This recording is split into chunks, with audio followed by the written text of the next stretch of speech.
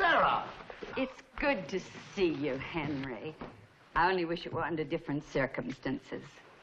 Sarah, you look lovelier than ever. Oh, you know Mr. Hornbeck? How do you do, Mrs. Brady? How do you do, Mr. Hornbeck?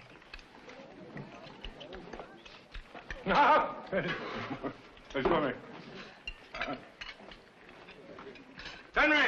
Henry Drummond. How are you, Henry? Hello, Matt.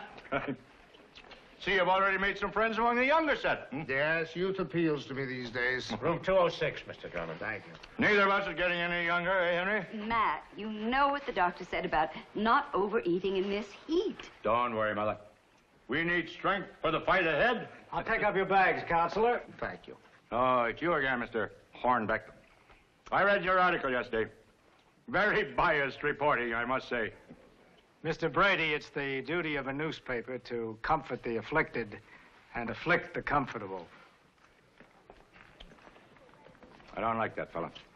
Oh, Henry, I'd like for you to meet some of the good people of Hillsboro. Mr. Carter, the mayor. Welcome to Hillsboro, Mr. Thank you, Your Honor. Prosecuting attorney for this district, Mr. Davenport. We'll be working together.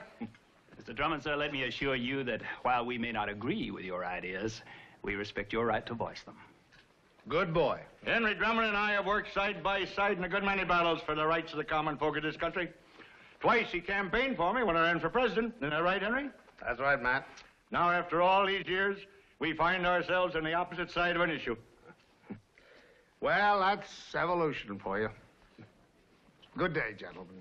Good day, young gentlemen, and thank you, Sarah. Goodbye, Henry.